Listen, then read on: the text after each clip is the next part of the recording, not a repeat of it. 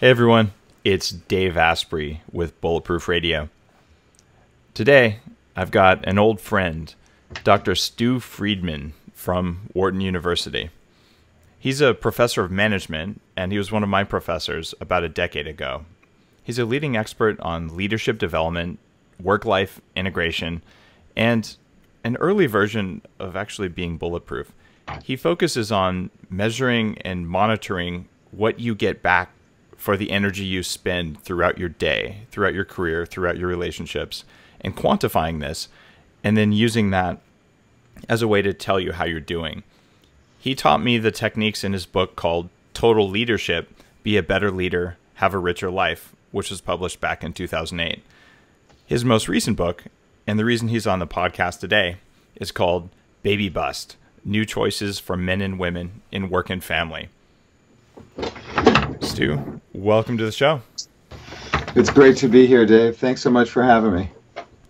It's been a good 10 years since we talked, but I was really impacted by your class where you had me sit down with a group of my peers and figure out where my energy was going and what I was getting back for it. Mm-hmm. How many people have been through that program in the last decade, would you estimate? At the Wharton School, couple thousand, and then in organizations and trade associations around the world, tens of thousands. The book is now in 6 or 7 different languages, and I give talks and workshops all over for government agencies and private and public sector organizations. So not quite as intensively as in my Wharton course, which, as you know, takes you through every exercise in the book, and you do a lot of work really reflecting on what matters most to you, connecting with the people who matter most to you, and then doing these experiments that are designed to achieve what I call the 4-way win: improved performance at work, at home, in the community, and for yourself. So even in the short time that I spend with groups, say even just for a couple of hours, I make sure that everybody comes out of that with a game plan and a scorecard for what they can do to pursue a meaningful 4-way win in their own lives. I can say it really helped me, and that's probably one of the reasons that the New York Times says that you've inspired rock star adoration from your students. That was, I don't know who said that, but this is a process that we created when I was at Ford Motor Company. So after 15 years of doing practice, research, consulting, teaching on work-life integration and leadership development, the CEO of Ford Motor Company asked me to join them to help try to transform the culture of that company. So I was the senior executive responsible for leadership development from 1999 to 2001. And our team created a method that really helped people to focus on what matters most to them, and then to do something about aligning what matters with what they actually do every day. And when you give people a structured method for doing that, and the secret sauce, peer-to-peer coaching, and you started with that, right? You said that I sat you down with a few of your peers. Well, that is really the magic, is having the accountability pressure and the support from peers who are doing the same thing as you are, except, of course, their story is different because it's their story, not your story, but you're helping them and they're helping you. There's magic in that. And by providing an opportunity for people to do that, they get a lot out of it if they put something into it. Yeah, having that community and that way of getting a read on what's happening keeps you from deceiving yourself, which is something that I learned about myself I'm pretty prone to do.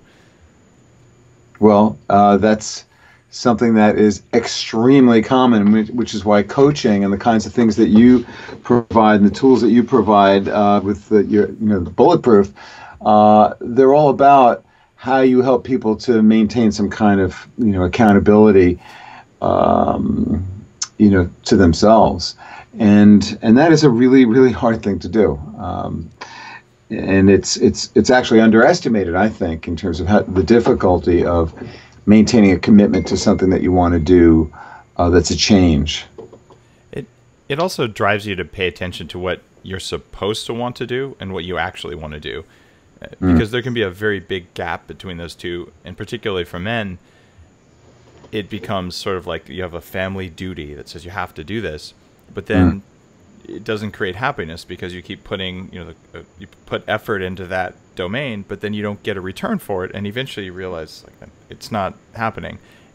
My take on your new book on Baby Bust, is that you may have taken some of what you saw from these coaching people, and that inspired you to write the book, because you talk about why men and women are opting out of parenthood or why they're not. But I wanted to really focus our interview today not on the total leadership techniques. And by the way, if you haven't read Total Leadership, buy the book. It's awesome, and it has all the tests you need. But let's talk about Baby Bust. What changed with work and family over the past 2 decades when you've been studying it? So in the late 80s, I was inspired by the arrival of my first child to undertake a systematic research and an exploration of the world of practice to find how people integrate the different parts of their lives for mutual gain, and to start research on Wharton students and alumni to find out from them, what are their career aspirations? What are their aspirations at home and in the community and for themselves personally? And how do they foresee, their conflicts and the opportunities for mutual gain among the different parts, and just what are their plans and their values. And so we wanted to study the life interests as they evolve of Wharton students and alumni. So 1992 is the first year that we started doing surveys, and in 1992 one of the surveys we did was to ask hundreds of questions of the graduating class of 1992, the undergrads, 22-year-old seniors. And 490 or so of them completed this very extensive questionnaire. And then we surveyed some other classes, MBA classes, alumni. I wrote some books and articles about this. And then went to Ford in the late 90s, came back, focused my attention on the total leadership work. And then as 2012 was nearing the horizon, became clear to me that now is the time to capitalize on this investment we've made long ago in the past by doing a longitudinal study to compare the class of 1992 with the class of 2012, and to ask the members of the class of 1992 to tell us what's actually happened with your life, so that we could see how what they said actually turned out.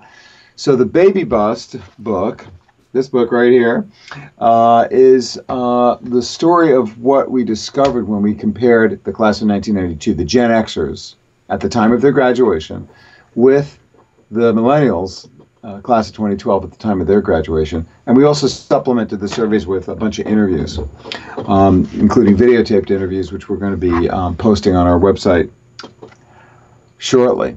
So what screamed off the screen when I started looking at the results was the comparison between the Gen Xers and the millennials with respect to the question, do you plan to have or adopt children? For which the response alternatives were yes, probably, not sure, probably not, and no. In 1992, 79% said yes. In 2012, 42% said yes. Wow. I thought, no, that can't be right. And it turns out it's right. And so my focus then became on trying to explain this extraordinary drop in the intentions of people with respect to starting a family with children in it. And the book goes into some detail on why it is that people are much less likely to plan to have kids now. And it's interesting, the reasons for men and for women are quite different. And then the back half of the book is, what do we need to do about this from a social policy point of view, from an organizational practices point of view, and then from the point of view of the individual and families, what do we need? So that's what the Baby Bust book is about. Well, take us through it. What's the mindset for men, and then what's the mindset for women? Like, what are the differences you came across? So, it's not all gloom and doom here, I should say. Most people hear this result and they think, well, what's going on? The world is ending. Well, we won't have people taking care of us when we're old. And indeed, those are real risks. And for both men and for women, the desire to become a parent, the idea of being a parent, the value of parenting in one's life is still really, really high. Most people think, wow, that's a part of life I want to experience. What's dropped is their intentions to actually do it, because so many don't see how they can. So the key reasons for men are that they anticipate greater conflict between work and their family roles. So they fully expect their spouses to be engaged in, careers, much more so than in the past. They also are no longer seeing themselves as the sole breadwinner. The Gen Xers, men, they thought of themselves as breadwinners. The current generation of men don't. Right. They also are interested in being more fully engaged than their fathers were in the work of and the pleasures of being a father. So they, you put all those together and add into the mix that both men and women expect to work 14 hours more per week in the class of 2012 compared to the class of 92. That's huge by itself. Yeah, right. So how many hours do you expect to work on average? 1992, 58, class of 92, 72. That's insane. Both of those, by the way. Well, 58 is a little more sane, wouldn't you say? Yeah. So you add all that together, and on top of it, for men, if you're carrying student debt, that's also going to diminish your plans for having kids. Not true for women, but certainly for men. So those are some of the key factors for men. And as I say, it's a little different for women. So what do women think about this versus men? This is shocking to me.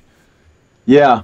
Well, for women, the factors that are linked to reduced likelihood of planning to have kids are the more you see your life and career as adding social value, to the world, helping other people, the less likely it is you plan to have kids. So it's almost as if there's a choice between serving the family of humanity versus the family of your own creation with children. Another factor that I think would probably interest you is the issue of personal health. So we ask, how important is health to you? And of course, most people say it's very, very, very, very important, but there is some variation there.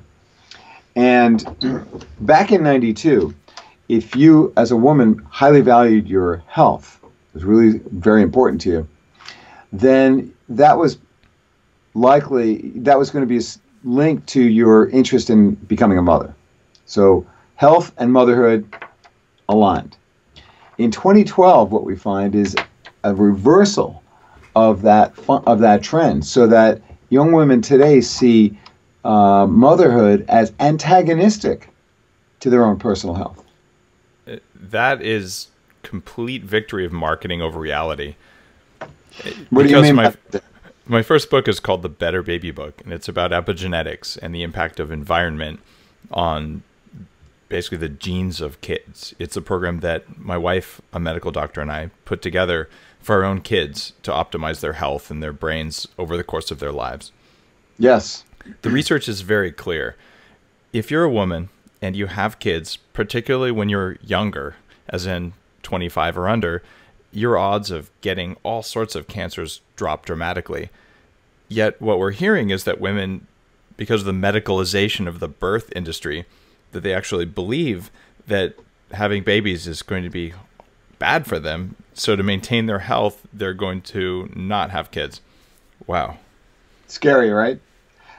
When I have, after finding this, I had a number of informal conversations and focus groups with young women about this, including my daughter, who's 20 and is a Penn sophomore, and with some of her friends, and she was not surprised by this result. And the attribution that many of the young women who I talked to about this said, it's almost as if they'd rather be fit than pregnant.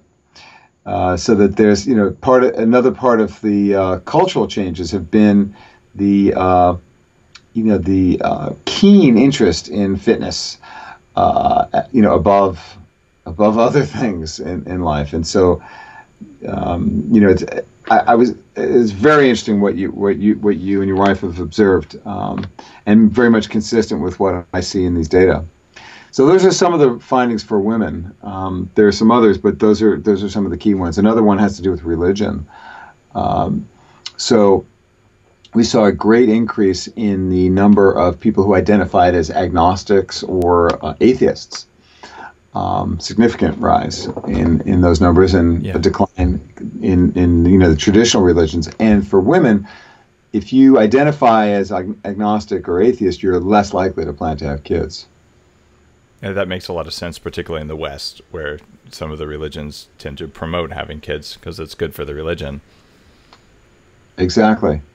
So that and some of the other findings led to the conclusion that women today, a number of quotes throughout the book, from these young women saying, kids would be great, but my career is really important to me, and I don't see how I can take time off. I mean, the amount of time that people are planning to take off with the arrival of their kids is also way down, like by half, in the 20 years. So, the expectation of much more absorption in work and career is just on every dimension, very, very clear. One of my relatives used to teach computer science at Stanford, and when she had children, she realized there was no way she could be a startup executive in Silicon Valley, which she had been, and be the kind of mother she wanted to be. So she made a conscious and really painful decision to not pursue her career and to take off time and raise her kids. And she's an amazing mother. And I've heard that before, and she kind of gets mad when people say, you can be the perfect mother and hold down a high-pressure job at the same time, because you'll end up making cuts in both of them, and you'll end up with suboptimal results on both sides. And she decided to make the choice she made. Do you think maybe women are making a rational or a good choice when they say, I'm going to choose between the two because I want to focus all my energy and attention on either one? It's a great question, Dave, and I hear this all the time, and I'm not sure if I have a really good answer. What I've discovered with the total leadership work is that people often have opportunities for attending, to their families and their work in ways that they hadn't thought about before, that allow them to give each domain the attention that they deserve. But it is tough, and certainly one of the things that we saw with the baby bus study was that women today, in contrast to the Gen Xers when they graduated, they're more realistic about just what you spoke to. That there's you can't have it all. Men are much more likely to feel like they can have it all. But women are more inclined today than they were 20 years ago to say about what makes for a dual career relationship successful. Well, one of us is going to have to lean back, and it's probably going to be me. The interesting thing about the findings on dual careers, though, one of the glimmers of hope in this study is that men today, compared to their forebears, 20 years ago, are much more likely to feel that it takes a 50-50 deal at home for dual career relationships to work. They're more egalitarian. They believe more in the, in the sharing of responsibility in the domestic organization, as it were, than 20 years ago. And so there's actually now, compared to 20 years ago, they were very far apart, men and women, in their attitudes about what makes a dual career relationship work, that one person has to give up their career for the sake of the family. Now they're much more aligned as men have become more egalitarian and women have become less so. So now their views are almost identical, whereas 20 years ago they were really far apart. And so one of the things that we're doing on campus now is we're giving the book to students and having them read it and then come to talk about in small groups, what do these results mean to you? And now let's bring together men and women to talk about what the implications are for our choices going forward. And that's happening all over America. Not that everybody in America is reading this book or the findings, but these kinds of conversations. And what we're trying to do with the Work-Life Integration Project at Wharton is to be a catalyst for these new conversations that enable people to explore these questions at a younger age and to talk among themselves about what's possible and what they can do and what it means for how they pursue the next phases of their lives and careers. I can't imagine being ready to have a conversation like that in my mid-20s. I was like, I'm not going to touch having kids until I'm at least 35. Like, there's no way I'm ready. I'm not interested. I want to kick ass for the next 10 years. Yes. The problem is it's pretty different for men and women, because if you decide you want to start having kids at 35 as a woman, that's the year that the risk of all sorts of problems goes up. Absolutely. We had my own 2 kids when my wife was aged 39 and 42. And after she recovered from being infertile, which was diagnosed in her early 30s, that was part of our whole health program. But researching all the risks that happen there's a pretty clear health case to be made for having your kids when you're younger, both as a man and as a woman, but then you end up making those egalitarian choices around career, so you don't get the meteoric rise earlier because you're, quote, distracted by the kids. How do you get out of this? All right, Dave. So now you're getting into big picture kind of let's think really differently territory. Yep. So you know better than I, the health research on longevity and how lifespans are increasing. So the expectation that my daughter has is that she'll live into the triple digits, most likely. I do too. You do what? I have the same expectation. Yeah. Of yourself or your children? Myself. Yeah. Okay. So that's new. When you think about the traditional lifespans, much, much, much, much shorter, and think about all the social and economic institutions that are built around that model of a much shorter life and a much shorter career. There are companies, many, many, many companies that have you must retire at 60 or 65. 2 of my top employees are over 60. Yeah, well, I'm 61, and I can't imagine not working for the next, forever. Right.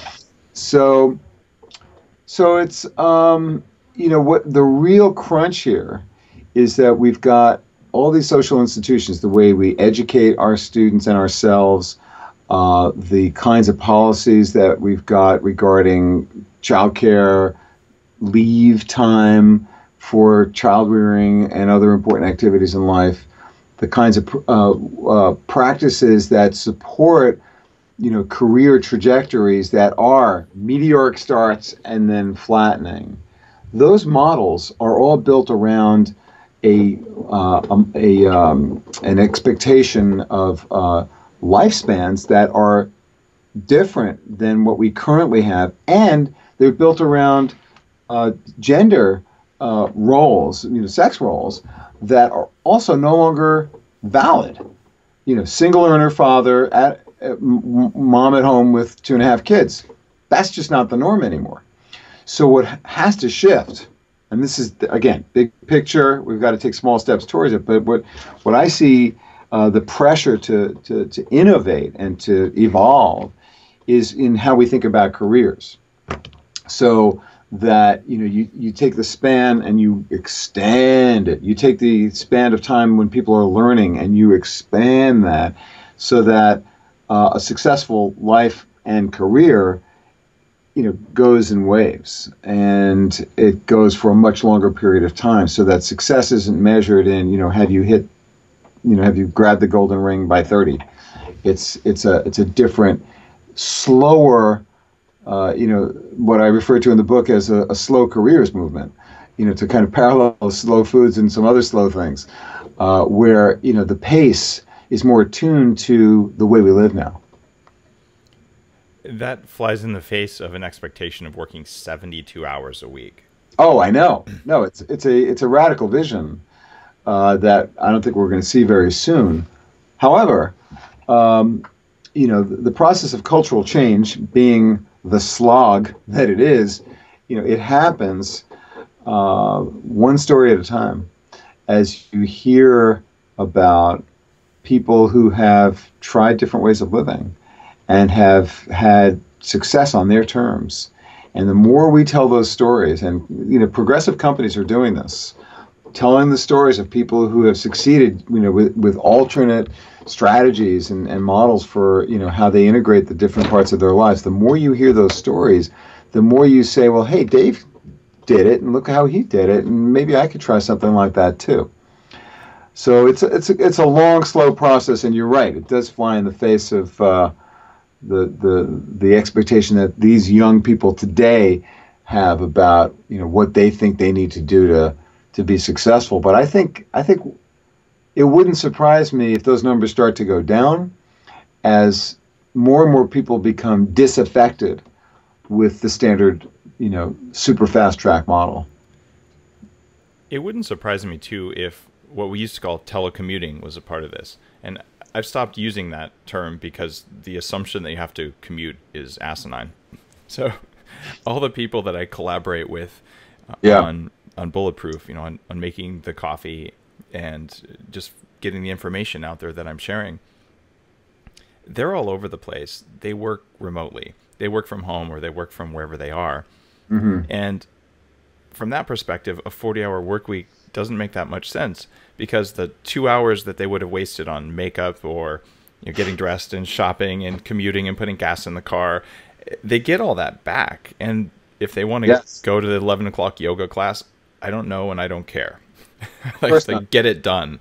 Of course. That, even if you have kids or you don't have kids, whatever, that kind of model seems to let people work more than 40 hours and still have better work-life balance than they did when they had to be in a fluorescent lit cubicle prison cell. Did that come into your survey? Did you pay attention to that in the overall questions that you asked the people in 2012 versus 2002? I brought those ideas more into the recommendations, so that, but the class of 92, 20 years later, we asked a whole bunch of questions about their work and, their work engagement, the time they spend, and how they spend their time in other parts of their lives. And that's the next study, is to look at like what those people are doing now and how what they said about what they expected, could predict what they'd actually be doing now. But not in the baby bust study, except in the implications, and the kinds of things you're talking about are just exactly what I'm advocating for in the things that we need to do. It's all about, from an organizational point of view, from a business point of view, laser focus on results, maximum flexibility in how they're achieved. That's what's needed. That's my primary recommendation to companies, and it's something we've known for years and years. You got to give people freedom. Of course, it requires trust and good ways of measuring results, that all parties agree on. So when you say get it done, everybody needs to know what you mean by that. What's the it? What is it? And exactly. So it puts a different set of pressures on executives like yourself to be super clear about what it is, and then to invest, the authority with trust in the people who you're asking to get it done, to do it in a way that they see as most effective from their point of view. It's a different model. Again, this requires a different mindset for today's executive, and that's the trend. That's where we've been going over the last couple of decades, is towards greater delegation of authority, greater freedom, more trust. But certainly there are some industries, especially where that's just not happening. This would be any regulated industry. So if you work in insurance, finance, banking, or government, you're probably screwed because of all the regulatory oversight that keeps you from doing things that normal people do. I don't know if I'd use the word normal, but yeah, you're right. Regulatory environment can be hostile to innovation, yeah, in workplace practices, which is very, very, very, very unfortunate. In my coaching practice, I get a lot of clients out of a hedge fund and just uber high performing money manager types. And, they work incredible hours. Yeah. But sometimes, you have to be in this place, you have to be in that place. And you end up beating yourself up for long periods of time. And I find that there's a disproportionate number of MBAs in that crowd. And they tend to be more type A, and they tend to be more attracted to anything that's going to enhance performance rather than necessarily something that's going to just increase health. Because we all want health, but it's nebulous. When you do work, whether it's total leadership style, or you do your surveys with Baby Bust, how do people prioritize the career success versus health, or how do they even measure it? It seems like they're both of them are kind of nebulous. There aren't quantifiable metrics. Well, no, health, the health indicators, there's a lot of research on this, and there are some standard metrics that they're subjective. And it's usually on the basis of, compared to people your age, how, fill in the blank, stressed are you? How do you think your physical health is, your emotional health? And those turn out to be pretty reliable indicators of how you're doing in terms of your health. And so I do ask people about their health. And it's again the imagined, the perceived comparison, to a relevant peer group that gives a good measure of a subjective measure nonetheless, but a good measure of how you think things are going for you. And so, yes, one of the first things I do in the total leadership work is how satisfied are you at work, at home, in the community, and for yourself, which is your mind, body, and spirit? And then how well are you performing in meeting the expectations of the people who matter to you at work, at home, in the community, and your own expectations for yourself? I mean, I know you know this because you did this 10 years ago.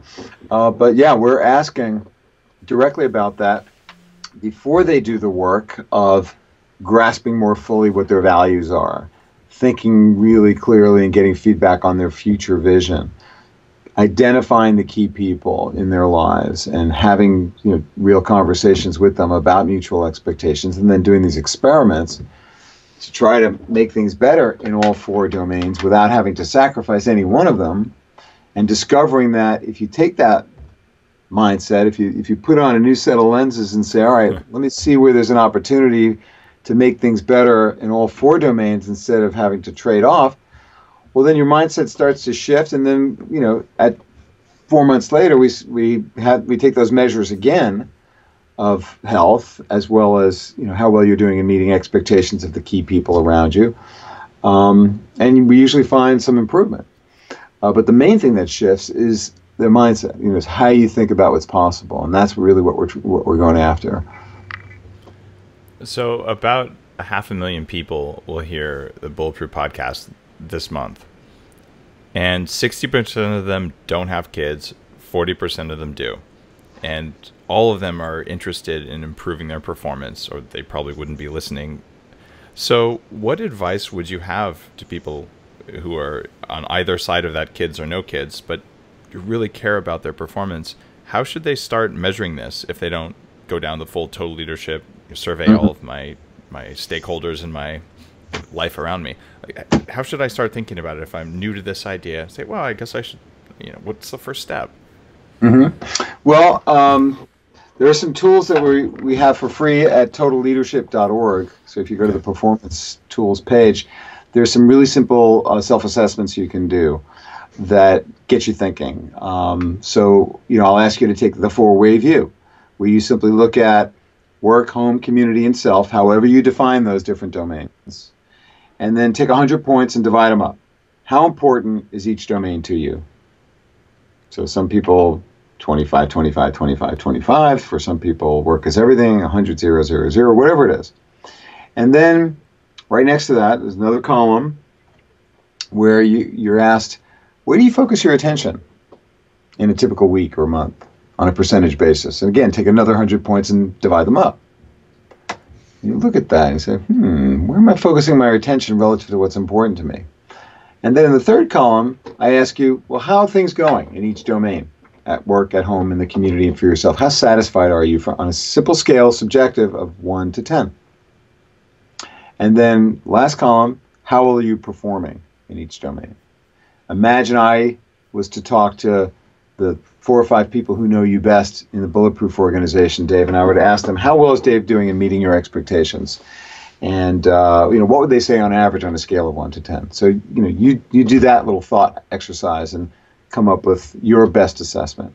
So that 2-minute exercise in looking at the 4-way view, what's important, where's your attention, how do you feel internally, and how well do you think other people see you in meeting their expectations, that reveals a lot of information about whether there's alignment between what you care about and what you do, and where the opportunities for improving your satisfaction and performance really are.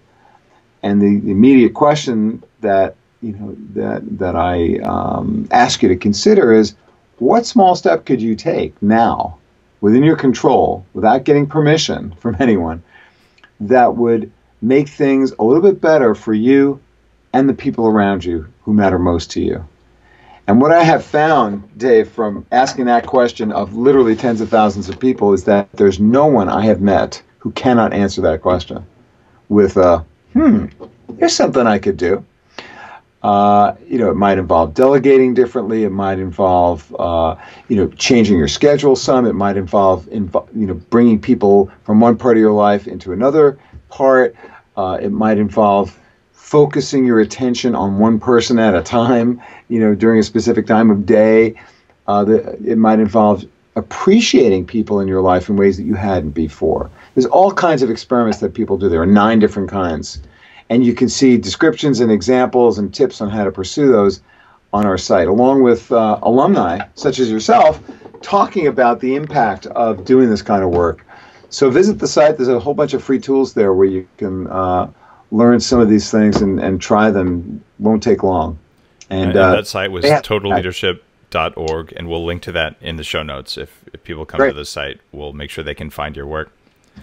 Now, I do something called biohacking, which means I'm my own guinea pig, and I look at how changes to the world around me or to what I put into my body, food or supplements or electrical currents or whatever else, affect my performance. Mm-hmm. And one of the things that inspired that practice was your class, in that you looked at tracking results in a way that was way more quantitative than a typical leadership kind of soft, mushy leadership coach would do. What made you get so hard-assed about show me the data, give me a number, versus kind of, how are we doing today? Can we have a hug, sing Kumbaya, walk over the coals kind of thing? Well, we still walk over the coals, Dave, but no, I never did that. I think it's a combination of my, the rigor that I was trained in. I'm a PhD organizational psychologist, and I love data because I think it helps us to learn. So I was trained as a scientist, and so this model is very much about a kind of scientific method. So I call these trials, these initiatives, these innovations in how you live and work, I call them experiments.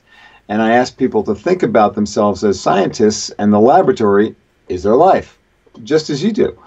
And I find that framing is really valuable. Yeah. And people require the data. I mean, we know there's research that says very clearly that people learn leadership.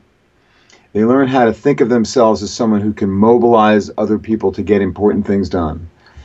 They learn more about how to do that, not necessarily by walking on coals and singing Kumbaya, but by trying something new that they really care about, that is challenging to them, that stretches them, and surrounding those experiences with 2 things: support and accountability pressure from other people, peers best, and data that, before, during, and after, that tells you how are you doing and what's working and what's not. You can't learn without data. So that's why I'm so passionate and so focused on it, because I know that it works, and I believe in science. Yeah, data and accountability is a shockingly powerful metric or set of metrics. Yes.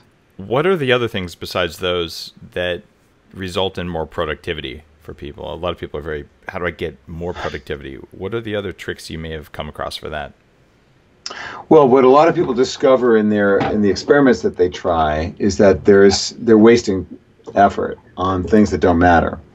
So one of the discoveries, this may have happened with you with the stakeholder dialogues, that there's three principles: be real, act with authenticity by clarifying what's important; be whole, recognize and respect all the different parts of your life; and be innovative, act with creativity by experimenting with how things get done. So in that middle part, which is really the heart of it, what you do is identify the key people at work, at home, in the community, and then you think through, well, what do they expect of me? What do I expect of them? How well am I doing in meeting their expectations? And you rate that. Getting coaching from people around you on, do you really think you know that, Dave? Or are you just making that up? Or how do you know that? And then you talk to them.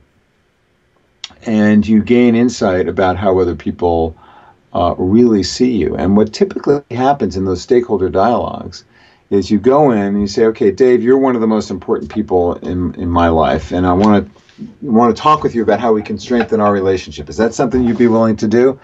And naturally you say, of course. And you feel probably honored and flattered and like, yeah, this is really cool that Stu thinks of me this way. And it's actually not true, Dave. Although you are important to me, you're not the most important person. But just imagine doing that with people who are real, in your everyday life. And you say, like, okay, so I've thought about it some, and I think these are the four things that I think are most important to you, Dave. And I list them: A, B, C, and D. So I've invested some time in thinking this through. Do I have it right, Dave? What am I missing? And what's likely to happen, if you're like most of my clients and students, is that you're going to come back to me and say, well, Stu, first of all, this is awesome. I'm so glad we're having this conversation. And it's great to hear how you think, how you see, what matters to me. And I'm so glad you thought about that. But let me tell you, the first two things, if you hadn't mentioned those, I'd think that there was something seriously wrong with you. So like, yes, of course. But the third and fourth things that you mentioned, I actually don't worry that much about those. Really, Dave? I've been worrying a lot about whether or not you're worried about those things. And you say, well,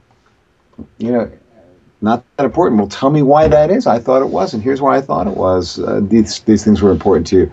Why are they not? And you explain it to me. And so with my relentless curiosity, I then pursue this, trying to take what I call the leadership leap, seeing myself through your eyes, and really getting inside your head to see what matters to you. I said, well, is there something else that matters to you that I haven't mentioned here? And you say, well, Stu, since you're being so open and non-defensive, and I'll tell you, there's this other thing. And you tell me. And I said, wow, I hadn't even thought about that. I didn't know that mattered to you. Tell me more about, like, what could I do? And how would my actions help you to live the life you want to live? And so it goes on like that, and that's how many of the conversations go. And so now think about the net effect of that interaction. I went in with these four things in my head, right? Worried about whether or not I was meeting your expectations on these four things, and I come out with these three things. So what does that mean for what I can do differently going forward? It's going to change your whole direction because you realize that the variables you were optimizing were the wrong variables, which is kind of a huge thing. Some were right and some were wrong. So I can now redirect some of my attention and energy to the things that are more directly focused on the things that matter to you. So I'm gonna waste less time pursuing the things that don't matter to me or to you. And I'm going to become more productive, less focused, less distracted, more energetic. And that's what we see. People actually spend less time at work, less of their attention on work, but their performance goes up. That was definitely my experience. Although when I was going through that process, I looked at the amount of energy versus return that I was getting on the relationship domain, and I ended up getting divorced. So It I remember makes that. I remember that. yeah, it was many conversations with you about that back then. yeah, it was a stressful time, but it was also really useful to have the data and just realize like this is a bottomless pit for me. No matter what I put into this, I don't feel like I'm getting anything back that matches my goals and what I'm trying to get. And to just see the raw, hard data and then to have the conversations that you should be having with the stakeholders in your life anyway and realize it's just not there. It was really valuable, maybe tough. So it takes a lot of courage for people to step up and ask the stakeholders around them. Like you're making yourself very vulnerable to say, am I doing a good job? It's way worse than a 360-degree review, which is when the people work for you, tell you whether they like what you're doing, and you tell your boss whether you like them. That's a little taste of what happens when you really go out and have the face-to-face conversations you recommend in the book. How many people just chicken out because it's too scary? That's a great question. If you're taking my class, it's a lot harder to chicken out. If you're just picking up the book at the airport or something, or, you're listening to this podcast and you start to read and you think, that's a little too much. It's that accountability and support that you get in a peer network. So a lot of people read this as like part of a book club, or, in a class. There's a lot of classes that use it. And that's where I think it has the most value, because it is so easy to say, wow, that's too hard. You're totally right. It does take courage to look within and to see yourself as others see you and to do that exploration. And not everybody wants to do it. Not everybody has the time or, the energy or the inclination, which is why, it's not a good idea to do this if you don't want to. But if you see a need and you see potential value, it can be very helpful and enlightening. But it does take effort for sure. So if you're listening to this podcast, you're interested in stepping up. So this is the kind of thing that you need to do, even if it's scary, because if you don't, you're just not going to hit the potential that you're capable of, because you don't have the data, you're flying blind, and you're probably flying in the wrong direction even without knowing it. That's a good way to put it. So on that note, Stu, there's a question that I ask every guest on the podcast as we wind to a close. Given all the things you've learned, both in your career and as a human being, what are your top 3 recommendations for people who want to perform better? If someone wants to just kick more ass at life, what are the 3 most important things you've learned?